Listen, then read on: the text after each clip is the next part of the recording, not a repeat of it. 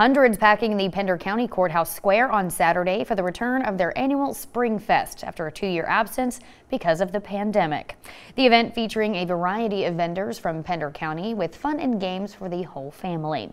Many vendors say they could sense the excitement in the air from those who turned out. Sydney Burrell says she's been selling items at the fest since 2005 and was happy to return this year.